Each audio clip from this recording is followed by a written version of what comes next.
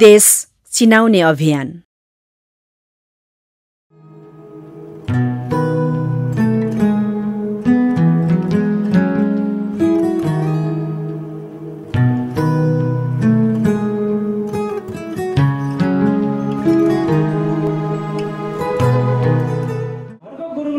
कसैले पनि नभनेको अहिलेसम्म विश्लेषण नगरेको कुरा चाहिँ म के भने हर्क गुरुङको 5वटा परिचय थियो, कसैले पनि विश्लेषण गरेन। समयले उहाँलाई यसरी आफ्नो परिचय पहिचानै फरक गर्न लगाएको थियो। नम्बर 1, हर्क गुरुङ काठमाडौँमा पढ्न आएपछि थुप्रै नेवारहरू र थुप्रै अरू जातिहरूमा बीचमा हर्क गुरुङले आफ्नो हर्कबहादुर गुरुङ र पछाडि लेकाली भनेर लेख्नुहुन्थ्यो। लेकाली लेख्नुहुन्थ्यो। उहाँलाई त्यो बेला लमजुङबाट आएका गुरुङलाई भयङ्कर आफूलाई लेकाली लागेको रहेछ। त्यो भएर उहाँको नामको पछाडि उहाँले जति लेख्नुभयो, जति बोल्नुभयो, आफ्नो परिचय दिनुभयो, त्यो बेला चाहिँ उहाँले चाहिँ मतलब पनि लेकाली नै भनेर चाहिँ आफ्नो नामको पछाडि लेख्नुहुन्थ्यो। अब त्यो पछि हर्क गुरुङले हर्क गुरुङ नेपाली भनेर लेख्न थाल्नुभयो। नौलो कुरा फेरि लेकालीबाट उहाँ चाहिँ नेपाली भन्न जानुभयो। कुन बेला भने जुन बेला डाक्टर हर्क गुरुङ चाहिँ पटनामा पढ्न जानुभएको थियो, थुप्रै इन्डियनहरूको बिचमा आफूलाई चाहिँ नेपाली भनेर उहाँले पहिचान गराउनु भयो। गजबको कुरा छ। त्यो पछि डाक्टर हर्क गुरुङ योजनाविद हुनुभयो र मन्त्री भनेर परिचय भयो उहाँको यो तेस्रो उहाँको आफ्नो परिचय थियो र पहिचान थियो। अनि योजनाविद र मन्त्रीबाट हटेपछि उहाँ चाहिँ आफूलाई कन्सल्टेन्ट भन्नुहुन्थ्यो, परामर्शदाता भन्नुहुन्थ्यो उहाँले है।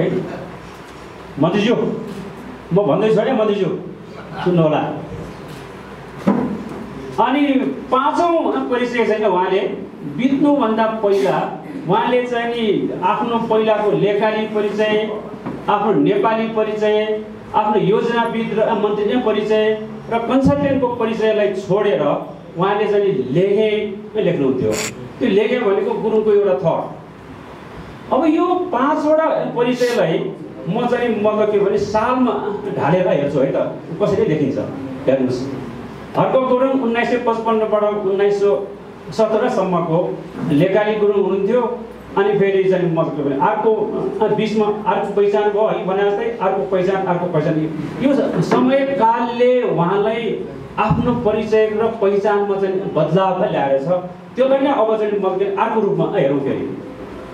ल हेर्नुहोस्, हर्क गुरुङ 1955बाट आफू देहान्त हुनु आजको दिन 23 सेप्टेम्बर 2006 सालसम्म उहाँले 5वटा परिचय र पहिचान बदल्नु भएको छ। यो उहाँले आफैले बदलेको होइन रहेछ। उहाँको पृष्ठभूमि, उहाँले गरेको अध्ययन र अनुसन्धान र बोलेको कुरालाई यदि दाँजेर हेऱ्यो भने समयले उहाँलाई परिवर्तन ल्याएर छ। उहाँ लेखे गुरुङ हुने बेलामा जनजातिको बढी मुद्दा उहाँले चाहिँ मतलब के भने दाबी गरेर हिँड्नु भएको थियो। लेकाली हुने बेलामा चाहिँ नेवारको बिचमा काठमाडौँमा चाहिँ मतलब आफ्नो पहिचान राख्न थाल्नु भएको थियो। र चाहिँ मतलब के भने इन्डियामा हुँदाखेरि चाहिँ 1957बाट 1959 सम्म चाहिँ उहाँ पटनामा पढ्दाखेरि उहाँले चाहिँ नेपाली भन्नुभएको थियो। यो समय र उमेर र उहाँको पहिचानलाई ढालेर हेर्दाखेरि समयको बदलावले उहाँलाई चाहिँ बदलाव ल्याएको रहेछ। किताबको टाइटल छ विषय विविध। यस्तो टाइटल पनि हुन्छ भन्ने भन्छ सबैले, विषय विविध। नम्बर 2 छ मैले देखेको नेपाल, त्यो पुरानो कलेक्सनहरू छाप्नु भएको हो। Number 3 Nepal atlas and statistics. यो 3टा किताबलाई हेर्ने बेलामा तर दुःखको साथ भन्नुपर्छ, हर्क गुरुङ चाहिँ डाक्टर हर्क गुरुङ अभागी हुनुहुन्थ्यो। यो अर्थमा कि उहाँको यो 3टा उहाँले लेख्नु भएको यो किताब उहाँले हेर्न पाउनु भएन। यो किताब 3टै किताब उहाँको देहान्तपछि मात्रै छापिएको किताबहरू हो। नम्बर 1 लकुरीको पाटो। उहाँ चाहिँ एउटा पेन्टर हुनुहुन्थ्यो। यो पेन्टिङको बारेमा चाहिँ हामी एकदम कुरा गरेनौँ। जस्तै म रिसर्चर भएको हुनाले म इभिडेन्स बेस्ड भनेर बोल्छु। आफ्नो पेन्टिङ आफैले गरेको थियो। उहाँले एकपटक 5297 मिटर कागमाराका हिमाल चढ्न जानुभएको थियो। उहाँले चढ्न सक्नु भएन, असफल भएर फर्काउनु भयो। अनि उहाँले चाहिँ म के भने एक ठाउँमा लेख्नु भएको छ छली कागमारा भनेर। आफूले कागमारालाई सानो देखेको, चढ्ने बेलामा ठुलो रहेछ अरे। अनि म के भने यो छली कागमारा भनेर चाहिँ एक ठाउँमा लेख्नु भएको छ। तेस्रो चाहिँ म के भने डाक्टर हर्क गुरुङ नफुलेको पाटो। अर्को चाहिँ डाक्टर हर्क गुरुङले डाक्टर हर्क गुरुङ पिएचडी भन्छौँ हामी, तर हर्क गुरुङले कहिले पनि एमए गर्नु भएन। उहाँले एमए नगरिकन पिएचडी गर्नुभएको नेपालको थोरै मान्छे मध्येमा चाहिँ डाक्टर हर्क गुरुङ हो। अनि धेरैलाई थाहा छैन उहाँले एमए गर्नु भएन भनेर। उहाँले बिए चाहिँ मगरको पटनाबाट गर्नुभयो, आइए चाहिँ त्रिशुलबाट गर्नुभयो। अनि उहाँ चाहिँ मग के भने बेलायतको इडेनबराबाट पिएचडी गर्नुभएको थियो, तर उहाँले कहिले पनि मास्टर्स डिग्री गर्नुभएको पाटो है। अर्को कुरा चाहिँ मग के भने एउटा यो शब्द छ, यो मैले चाहिँ निर्माण गरेको शब्द हो, यो इन्टेलेक्चुअल प्रोस्टिट्युसन है, बौद्धिक वेश्यावृत्ति। अब मैले किन डाक्टर हर्क गुरुङको नफुलेको पाटोमा चाहिँ गएँ भने डाक्टर हर्क गुरुङ चाहिँ नि योजना आयोगको लेक्चरर, योजना आयोगको सदस्य, उपाध्यक्ष, मन्त्री भएर हटेपछि जुन कार्पेट काण्ड लायो, कार्पेट काण्डको पछि सफाई प्राप्त भयो। सफाई प्राप्त भएपछि सफाई प्राप्त गर्ने सबै मान्छेले सबैले नोकरी पाए, तर डाक्टर हर्क गुरुङले कहिले सरकारी पद पाएन। डाक्टर हर्क गुरुङ त्यो पछि मन्त्री भएन, राजदूत भएन, अरू कुनै पद भएन। किनभने उहाँले बौद्धिक वेश्यावृत्ति गर्नु भएन। उहाँले नेपालमा राजा महेन्द्रसँग चाहिँ बौद्धिक वेश्यावृत्ति गर्ने, त्यो पछि वीरेन्द्रसँग गर्ने, त्यो पछि चाहिँ मग के भने काङ्ग्रेससँग गर्ने, त्यो पछि कम्युनिस्टसँग गर्ने, त्यो पछि अर्को पार्टीसँग गर्ने। त्यसलाई मैले बौद्धिक वेश्यावृत्ति भने हो। आफ्नो स्ट्यान्ड कहाँ छ, वाट इज योर स्ट्यान्ड, त्यो स्ट्यान्ड उहाँले लिनुभयो। त्यस कारणले उहाँले कुनै पनि पद प्राप्त गर्नु भएन। पर्यटन मन्त्रालय खुलेपछि डाक्टर हर्क गुरुङ पहिलो पर्यटन राज्य मन्त्री हुनुहुन्थ्यो।